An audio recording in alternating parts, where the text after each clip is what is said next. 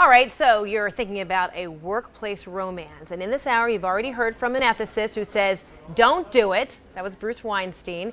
And then you also heard from an employment attorney who says, you know what, know some of the rules, and you may want to consider discussing this. All right, so lots of things. So we're going to bring back all of our guests here to talk about the rules of engagement.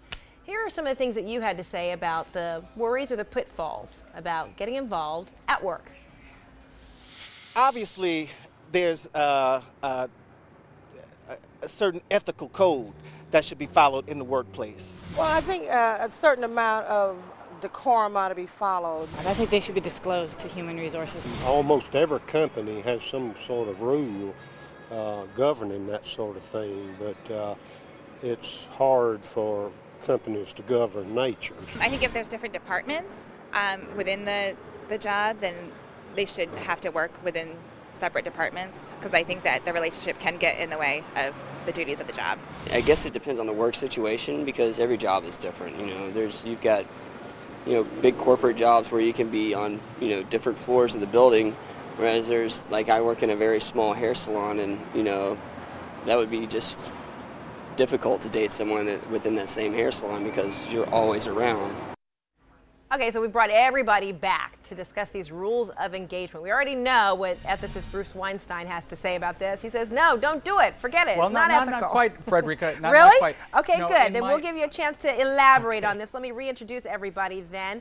Employment attorney Robin Bond is also back with us. The authors Nicole Williams and Rosemary Agonito is also back with us. An engaged couple, they met at Yahoo while at work, Jess Barron and Chris Strimbu, as well as Josh Leves. Okay, you say, Bruce, wait a minute, you're not completely discouraging it. That's I don't know. Right. It sounded That's like you right. were. In my article called The Ethics of Office Romance, which I wrote for Business Week Online, I have 3 simple rules that anyone should follow if they're thinking about going into an office romance. First of all, go in with your eyes wide open. That means if the relationship fizzles out or coworkers complain, one or both of you may have to leave the department that you're in or even leave the place of work. Secondly, be discreet. Discretion is the better part of sex, so this means no kissy-kissy, no lovey-dovey at work. And third, if you're thinking about having sex with a manager, or you are the manager and you're thinking about having sex with your assistant, don't.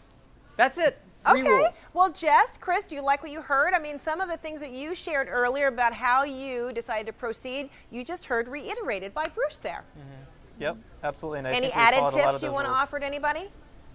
Well, I think for our situation it worked out too, because I wasn't a direct report to Jessica, so I think if the situation was a little bit different and she was my manager, then it definitely would have played out a little bit differently. But I think anybody who's interested in pursuing something, just go in it with an even, you got to think about it before you're going to do it.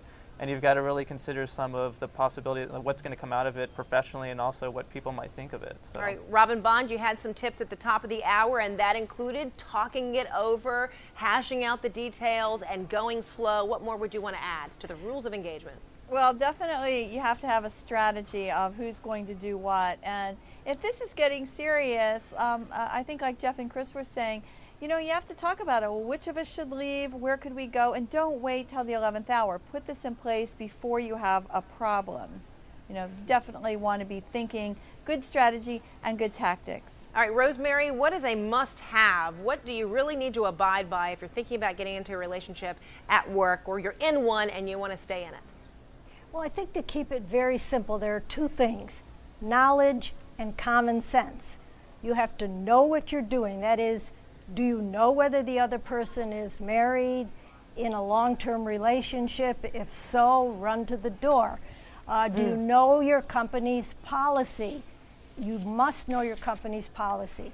If you are contemplating having a relationship with a boss, then under no conditions should you be reporting to that person. Under no condition should that person be making decisions about your advancement, your pay, promotions, etc.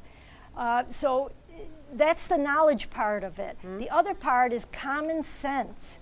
look, we all have common sense, or we ought to. But sometimes that goes out the window when you decide you like somebody. Yes, it does. That's true. But if we use the most fundamental of common sense is that, look, I'm having a relationship in a public place. Okay. Therefore, I do not behave the way I behave if I'm in private. All right. This is a workplace. And Nicole, your book, Girls on Top, I blush when I say it, but anyway, I remember throughout the book you've got all kinds of bullet points. What would be a bullet point of the rules of engagement if to get involved with somebody at work? Yeah, just to be careful. You know, I think we all have the same message relative to the fact that there is a risk inherent in this, and you really do need to be very conscious about how you want to play this out. But honestly, at the same time, I want to say that some of the best relationships I've ever seen, I personally have been in a romantic relationship with someone I worked with, you know, and as Jess and Chris have illustrated, there are some fantastic opportunities that come by virtue of working together and being able to pre-vet that person, knowing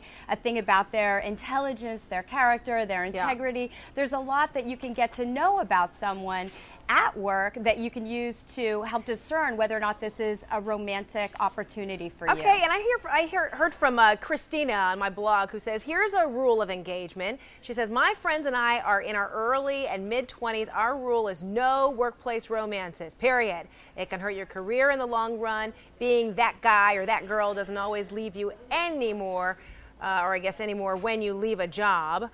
We have these glorious things like Facebook, MySpace, and Twitter to keep those things haunting us. That coming from Christina on my blog. We've got many more comments coming your way and your final thoughts to all our experts right after this.